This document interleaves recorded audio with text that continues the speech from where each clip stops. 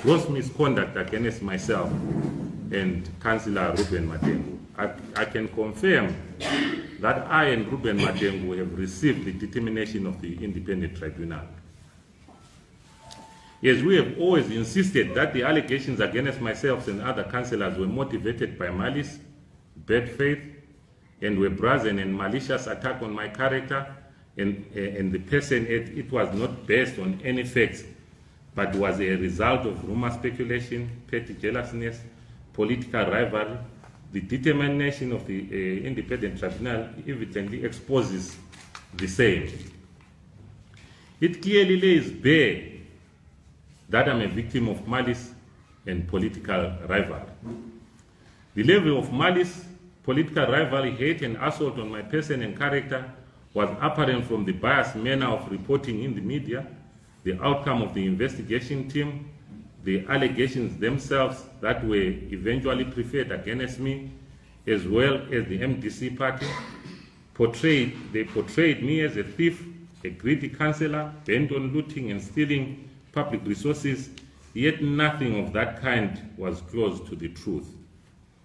The pressure was enormous to an extent that out of the many allegations I was facing, I was charged with 2 acts of misconduct.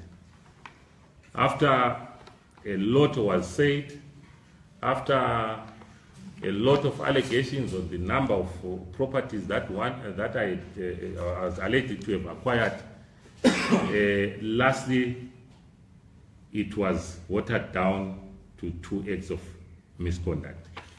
That I had used my position as the deputy mayor and councillor to unprocedurally acquire a stand in Ascot. The second one, that I used my position as the deputy mayor and councillor to unprocedurally acquire a lease for a stand 1879-64 Bulawayo Township on behalf of Entertainment Headquarters.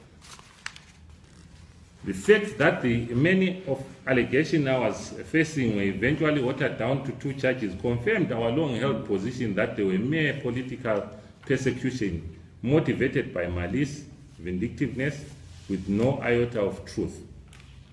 We did indicate from the onset when the dust started that our council is the best run, and I'm a man of integrity and honest, that all the transactions were done above board. This has been confirmed by the independent tribunal, as it has cleared me of any wrongdoing in respect of the acquisition of Ascot stand. The Ascot property was acquired procedurally and substantively above board. We have always said so as a party. I've always said so as an individual. The city of Bulawayo has always said so. The independent tribunal have confirmed that position. I'm accordingly vindicated, as I've always said. The noise about acquisition of Ascot property was indeed motivated by political rivalry, malice, and bad faith.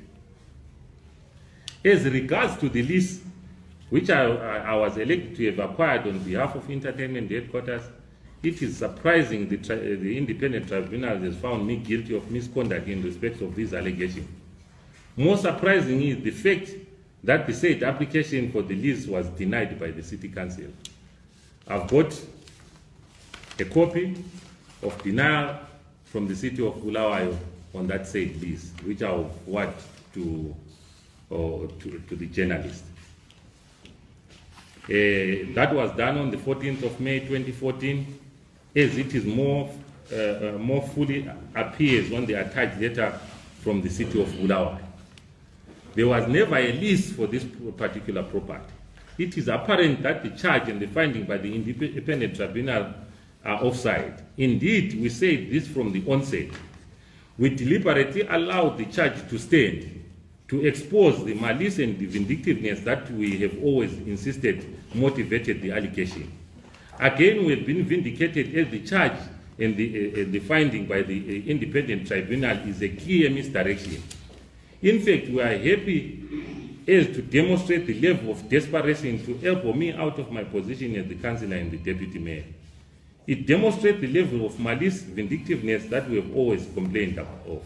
Surely it is kindergarten politics to find someone guilty of acquiring a lease which is non-existent.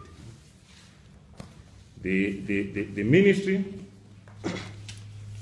after a public outcry, sent, as we all know, that they sent the investigating team.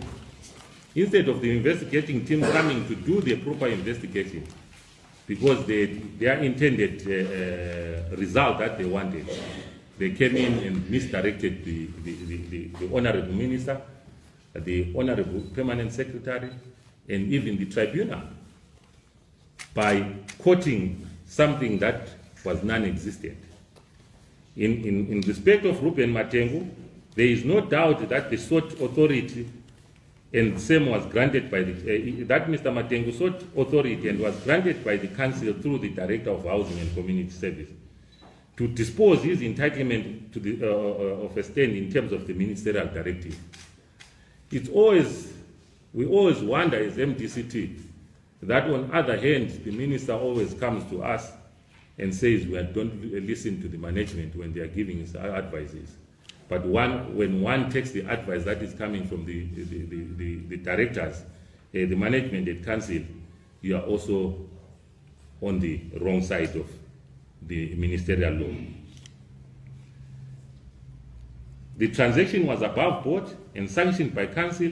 It is for that reason that the council never had issues with the transaction, as it was well aware that all was done above board. The determination again demonstrates the level of malice and vindictiveness that we've always complained about.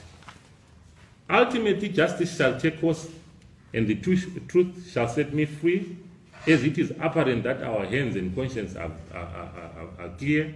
We are indeed the victim of politics, malice and vindictiveness. I must assure you that we find strength in such bare ruthlessness and callousness, and we shall soldier on. A luta continua. I thank you all.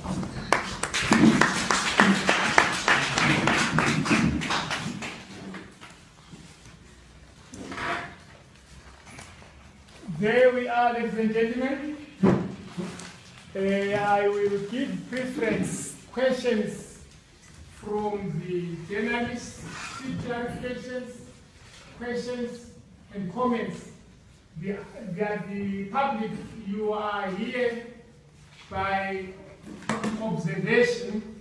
Yours is to pay attention and don't play, but let us water and see. Ngimele istudio 7 ko Bulawayo, nginguNompumelelo Moyo.